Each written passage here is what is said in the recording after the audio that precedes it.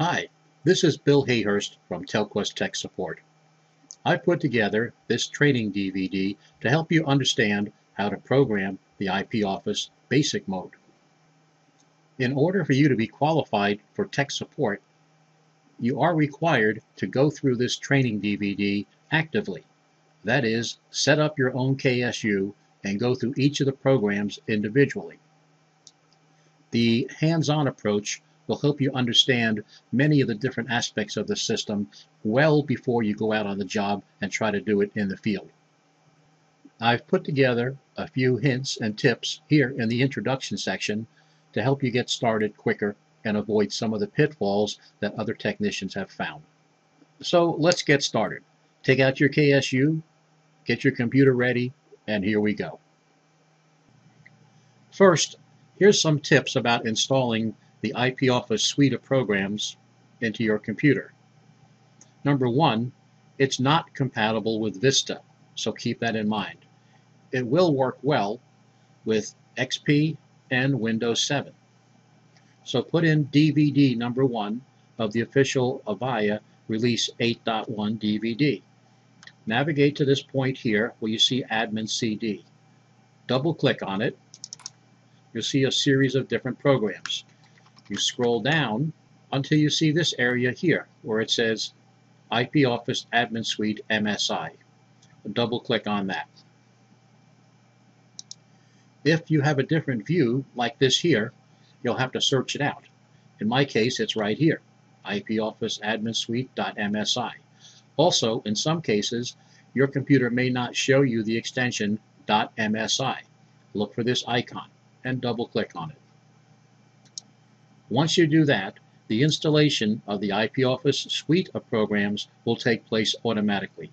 Just answer the questions that pop up. Once you've installed the manager program, you can find the icon and double click on it.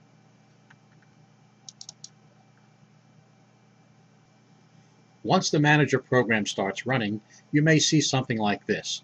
Now, in my case, I have several systems connected to the network.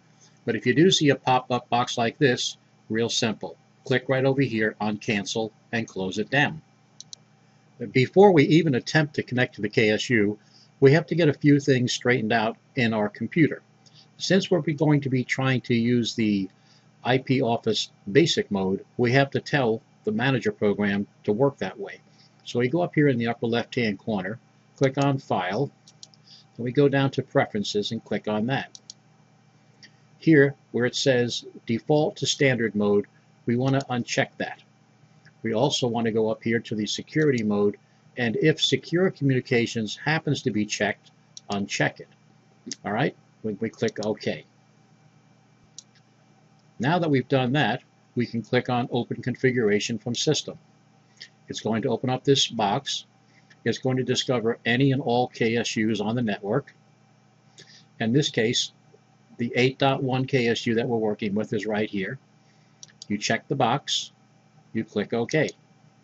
The password is the same as the service username, so you can cut and paste that if you like, and as we wait, the system should come up. What we're actually doing is pulling the configuration of the system into the computer. We go up here on View, click on that. We go down to Hide Admin Tasks. This is something you need to do every single time. Once we do that, you'll see here that this area of gray options comes up, and this will match the training DVD 100%.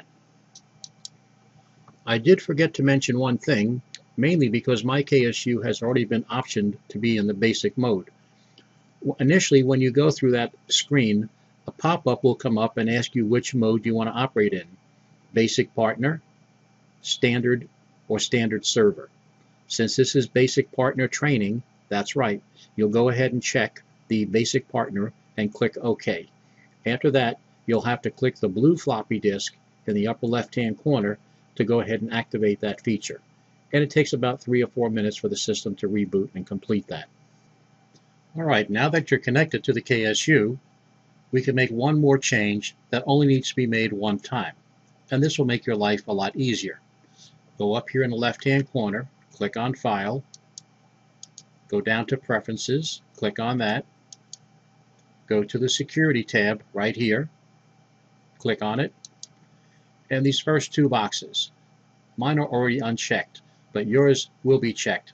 So make yours look like mine. Uncheck them.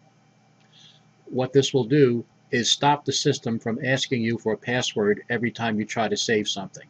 What it will also do is stop the configuration program from closing down every time you make a change. So after you made those look like mine, just go down here and click OK. One more item I'd like to go over is the connection of the KSU and your computer. Many technicians will plug the cable from the computer directly into the LAN port on the KSU. After 2 years of tech support, I've come to the conclusion that this method at best is unreliable. You have a 50-50 chance of this working. In addition to that, a VIA statement says that this method is not recommended when upgrading the KSU. So I strongly urge you to plug the KSU and your computer into a router and use that as the go-between. You'll have much more success in connecting to the system. In addition to that, in the training video to follow, there's an area there in System where it shows you an IP address. This will not work accurately unless you have it plugged into a router, as well as other features like SIP trunks, voicemail notification by email, or remote programming. You should make every effort to connect the KSU at the customer's site to their network unless they simply won't allow you to. This is an IP telephone system, and without an internet connection, it's a telephone system. If you use the direct cable connection method, whereby you're going from your computer to the KSU directly without the benefit of a router, and you're unable to connect, if you call us, all we can do is tell you to get a router. So use the router method and you'll be much happier and much more successful at connecting to the KSU. Here is a little tip on installing the cards. First off, the first card goes in the leftmost slot of the front of the KSU. If you're using a combo card, you can see here that the first 6 ports, 1, 2, 3, 4, 5, 6, are for VIA digital telephones. The next 2 ports, 7 and 8, are for any type of analog single-line station telephone, including fax machines. The final 4 ports, 9, 10, 11, and 12, are for CO lines.